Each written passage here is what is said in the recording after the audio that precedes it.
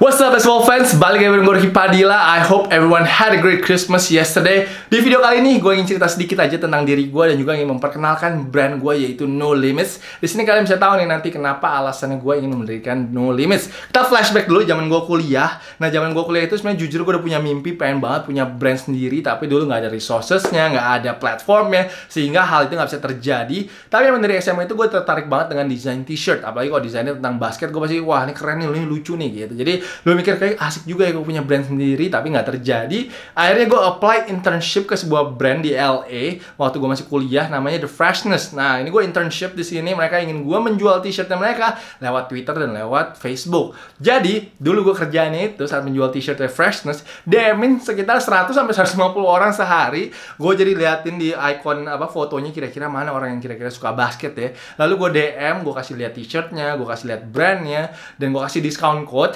Untungnya puji Tuhan 2 bulan kerja seperti itu berhasil menjual sekitar 250 t-shirt. Jadi itulah pengalaman pertama gue dengan menjual t-shirt. Lalu kita fast forward saat gue punya YouTube channel. Nah saat gue punya YouTube channel ini gue punya 2 t-shirt pertama. Yang pertama adalah watermark t-shirt dengan logo watermark gue, dan di belakang tulisannya I'm doing it for Indonesian basketball culture.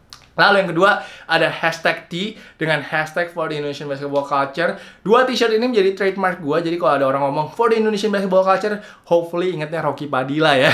Itu harapan gue. Dan 2 t-shirt ini peminatnya cukup tinggi. Jadi thank you banget yang udah support dan udah beli 2 t-shirt ini. Saat peminatnya ini tinggi di 2 t-shirt ini, gue dan tunangan gue memikirkan apakah kita butuh sebuah brand untuk menjual merchandise-nya Rocky Padila. Dan akhirnya kita decide kayaknya butuh. Tapi gue bilang gue nggak hanya ingin brand baju aja nih. Maksudnya brand ini tuh gue pengen jadi sebuah movement. Jadi kita memilih nama yang kira-kira apa yang bisa dijadikan sebuah movement ya. Akhirnya kita memilih nama No Limits. Karena ini kenapa gue bilang ini bisa jadi movement? Karena gue pengen semua orang yang memakai baju t-shirtnya No Limits itu untuk bisa bermimpi setinggi-tingginya. Karena memang kita nggak ada limit untuk bermimpi. Dengan kita kerja keras, gue yakin semua mimpi kita bisa tercapai. Jadi sebenarnya kayak seperti gue ini masih punya 2 mimpi yang belum tercapai. Yang pertama adalah pengen punya 100.000 subscribers tahun depan. Amin. Semoga bisa terjadi tahun depan ini. Dan juga satu mimpi lagi adalah ingin sekali pindah ke Amerika, bekerja di sana, dan berkeluarga di sana. Jadi itu adalah 2 mimpi gue yang belum tercapai. Gue harapkan bisa terjadi very soon. Amin. Jadi No Limits ini adalah sebuah movement yang gue ingin anak-anak di Indonesia, anak-anak basket ataupun anak apapun yang gak bermain basket pun gak apa-apa, itu terinspirasi dan ingin sukses di hidupnya gitu. Jadi ada 2 t-shirt dari No Limits. Yang pertama adalah logo the introduction t-shirt, dimana ada logo No Limits dan di belakang ada penjelasannya kenapa logonya seperti ini. Jelas masih berbau basket karena kalian tahu gue hidupnya dari basket. Jadi masih ada logo bola basketnya, masih ada gambar garis-garisnya, itu adalah tentang teamwork dan juga tentang garis 3 point. Jadi itulah tentang logonya No Limits. Tapi yang dekat di hati, desain kedua nih. Ini desain kedua ini dekat di hati sekali dengan gue. Karena ini memang gue ingin menceritakan cerita gue. Dimana ada t-shirt underdog mentality. Ini kalian bisa lihat ada gambar ringnya dan ada gambar benchnya. Dulu, waktu gue SMA dan kuliah, itu gue sering banget duduk di bench. Jadi pemain mungkin nomor 8, nomor 9, jarang banget dapat menit. Dan di situ gue termotivasi, kerja keras terus, pengen nih buktiin kok gue tuh bisa main basket juga dan bisa jadi starter juga gitu. Dan akhirnya setelah 1,5 tahun bekerja keras, akhirnya gue mendapatkan sebuah beasiswa ke Filipina, itu dengan kampus University of Perpetual Help. Walaupun memang akhirnya nggak betah di Filipina, tapi at least di situ gue punya pembuktian bahwa dengan latihan keras dan rajin tiap hari latihan sekitar 3 jam, 4 jam, gue bisa sukses juga jadi pemain basket dan bisa mendapatkan sebuah beasiswa. Itu cerita gue saat menjadi pemain basket.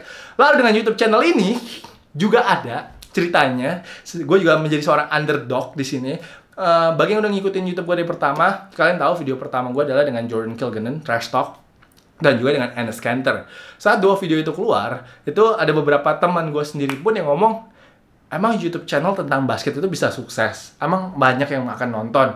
Emang nggak akan bosan orang kalau hanya videonya interview-interview aja? Jadi itu memotivasi gue juga untuk membuktikan ke orang-orang bahwa konten basket di YouTube pun bisa sukses gitu. Dan puji Tuhan dengan support kalian semua dari subscribers gue, akhirnya channel YouTube gue bisa seperti ini. Sudah banyak sekali subscribersnya, sekarang sudah 65.000. Jadi thank you banget supportnya, I really appreciate it.